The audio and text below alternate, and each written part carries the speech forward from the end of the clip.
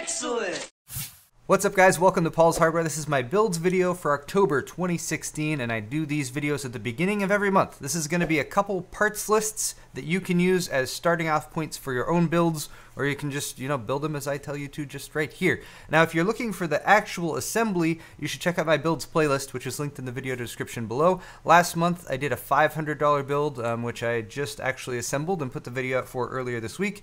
So check that out. I actually did a full tutorial from a beginner's perspective. So if you've never built a system before, that is a great starting off point. Now, I do try to build one of these systems every month. For this month, I'm actually going to be upgrading this system, so I'm kind of making this into a bit of a two-parter, but check out that original build video if you want to see how that one was done. There is some fan interaction though, so check out the description as well for links to these straw polls where you can vote. Now this was last month's straw poll, and you guys voted for me to do a mid to high-end $1,500 gaming PC with Windows monitor and peripherals, which I kind of did.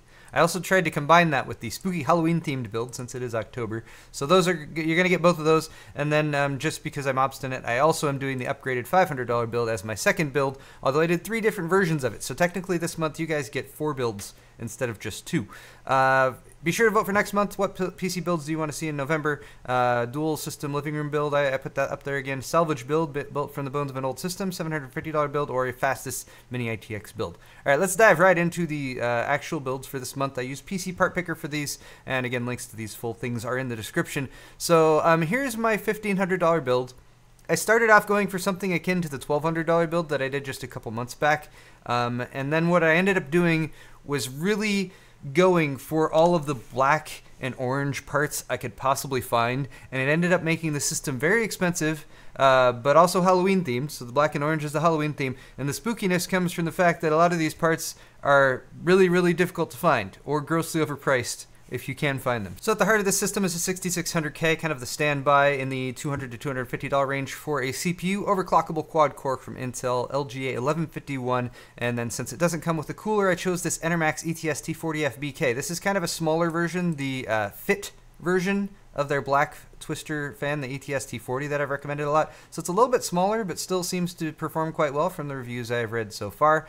But I don't want to use the fan that comes with it. We'll be replacing the fan with special fans in just a moment. Now, if you want an orange and black motherboard, again, very challenging to find. There were actually a lot of these in Z97. Gigabyte was doing a series of them, but the only real orange and black motherboard on Z170 you can get right now is the Z170X SoC Force, which came out back when Skylake first launched, and now apparently is discontinued or something, because you can only really find it on eBay for like $400 to $500, which is just ridiculous.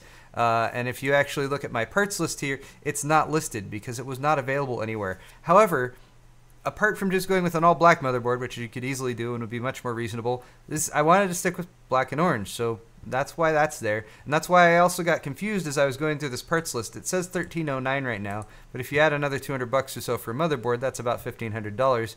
But I didn't notice that, and then I got all my parts together, and then I realized I didn't have enough money for a monitor and all that stuff. But hey, that just goes to show that if you're parting out a system and you're being really, really picky about like color coordinating everything, it can kind of mess up your price to performance ratio, and it can also make it a lot more difficult to get all the parts you want, especially if you're going for a slightly more obscure color scheme such as orange. Anyway though, the next spooky part I have listed here is an Avexir Core Series memory kit. Now Avexir I did a video on recently, very flashy, colorful memory, can be a little bit expensive. This is only $75 for a 16 gig kit, but this is not the right one. I linked the red version, but they do have this available in orange. This is the Core Series.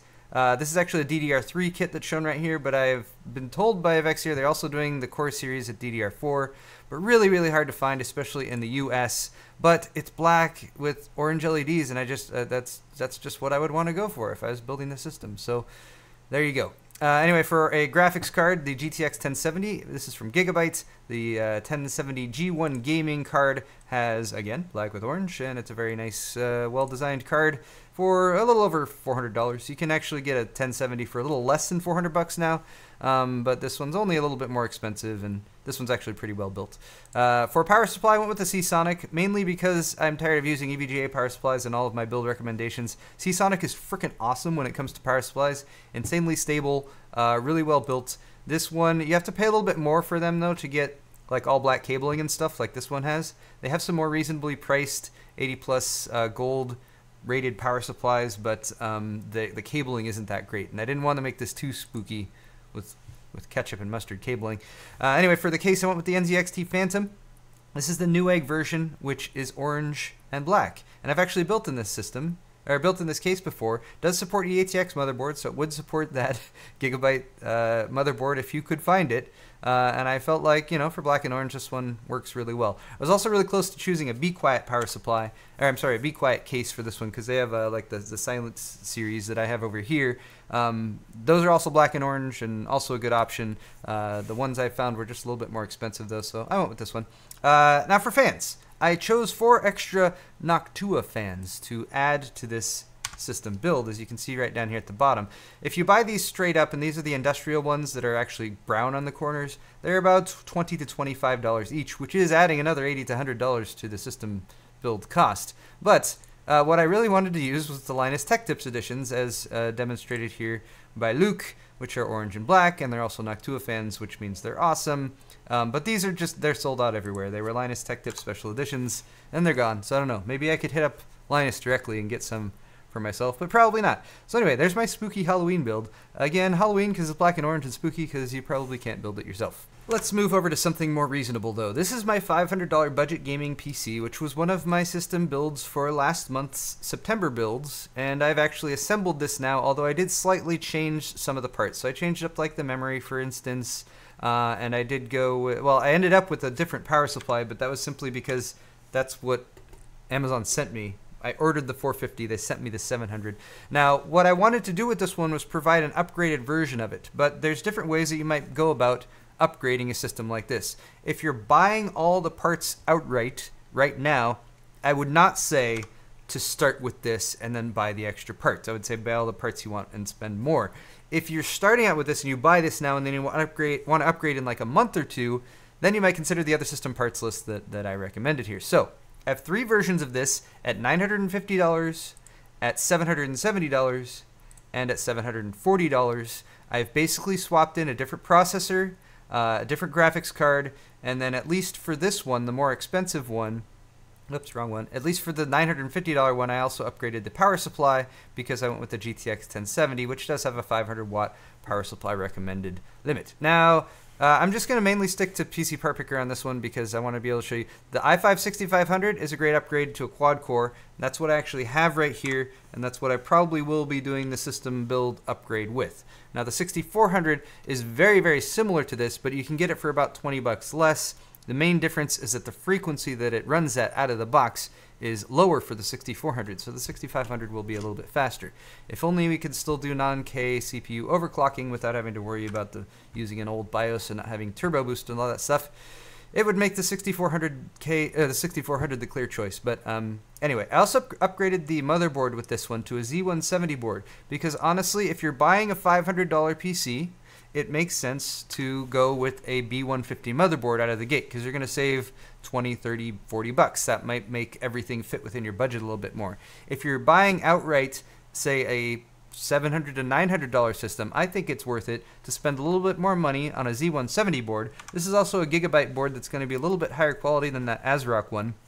Still has 4 DIMM slots, still has an M.2, but again, it's just like $20 to $25 more expensive. But Z170 means you can overclock if you were to again upgrade your processor to a 6600K, a 6700K, or one of the KB Lake processors, which are supposed to come out in January or February, assuming, of course, that Gigabyte does an update to this motherboard to support that.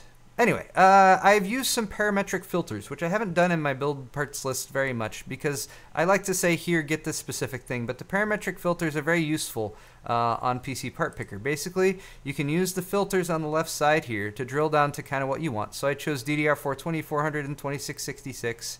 I wanted a 16 gig kit, 2x8 gigs, and that was pretty much it. Everything else, it's going to use the automatic compatibility filter for the motherboard that I chose. And then you just sort by price over here, and you can choose inexpensive memory. Honestly, any of the memory down here in the $60 to $70 range will work just fine, but you will want to click in on each one to see what it looks like, because that's one of the problems with the parametric filter is you don't always know exactly what you're going to get. It's just based on the current pricing, so you know this might not look that great for you. So if you're shopping for these, use that parametric filter, but drill down into it a little bit. and choose just the one within this range that you find works best for you. And as long as you're getting a 2 by 8 gig kit of DDR4 memory and it's 2400, 2666, you'll be totally fine. All right, still sticking with the same solid state drive, 240 gig. This is a really good deal on an ADATA, and I keep talking about this one. Other 240 gig drives cost like upwards of $100, and they're really not that much faster if you're talking about a SATA drive. I again used the parametric filter here for the hard drive because I wanted to include extra storage, and that's definitely something you should start out with. You can get a 1 or 2 terabyte hard drive for really cheap, but this is something that I would highly recommend seeing if you have lying around first, because a lot of people have old desktop computers or even an old laptop that you can pull the hard drive out of. Just pull it out, reformat it, and pop it in your system as an extra drive. Save yourself 40 or 50 bucks to be used on a different part of your system. Other than that, I kept everything mostly the same. Still the same Fractal Design Core 1100 case. I did add an extra fan because if we're upping the hardware inside, we will want a little bit more airflow in there. Just went with a really simple King 120 millimeter. And then also, again, just upgraded the wattage on the power supply by 50 watts to 500 watts to make sure that we have plenty for that, for the graphics card, the GTX 1070. And also, there's a mail-in rebate for this GPU right now that makes it, this power supply that makes it 30 bucks. All right, so that is the system upgraded to a 6500 and a 1070 with a couple other changes, coming in at about $942. Now, if you were doing the upgrade from this system to this system, there are two things you should, well, mainly one thing you should keep in mind, which is that your existing CPU and your existing graphics card, you'll need to cash out somehow. So you'll have to need to take into account selling those, or you know, giving them away to a friend, or just biting the bullet on that and, you know, taking a loss. But most people like to kind of recycle those and get a little bit more for their money. Like I said, I did 2 other variants of this. So this is a one coming in at $770 if you buy all the parts straight up. This is still sticking with the 6500 for the CPU. Same motherboard this time. Again, the parametric filter for the memory, so get whatever the heck you want. Same storage configuration. I again have added that hard drive, but feel free to leave that out if you have one. That will drop another $43 off the cost of this build. Went with the GTX 1066 gig. In this particular build, which you can get for around $240 to $250 right now, and again the same case, power supply, and that added extra fan. $770 is the total on that one. And then one final version here. For this one I went with the 6400, so again about $20 to $25 cheaper for the processor. Same motherboard, same memory, same storage configuration. This time I went with an RX 488 gig, which is right in line price-wise with the 1060. So I'm not going to tell you guys to get one or the other right now. I'll leave it up to your discretion which of those you want to go with. But the main actual price difference in this one, bringing it down to about $742, was going with that 6400 processor. But that does give you a little bit more flexibility to use that money for other parts, like getting a better graphics card, for example. That's all for this video though, guys. I hope these parts lists have helped you out in figuring out what you want to put in your own system build. Again, check out my build of this system if you want a step-by-step guide on how to put together your own computer. I have another follow-up video coming later this, well, probably next week, about reassembling this one or doing the upgrades on it. And then I'm also going to do a full testing video where I compare this configuration with the 6100 and the 460 with the upgraded configuration, which is going to be the 6500, and I haven't decided, probably the 480 or the 1060. But leave me a comment in the comments and let me know which of those you'd rather see. I'll try to do both, but I don't know if I'll have time. Anyway guys, thanks again for watching this video, and we'll see you next time.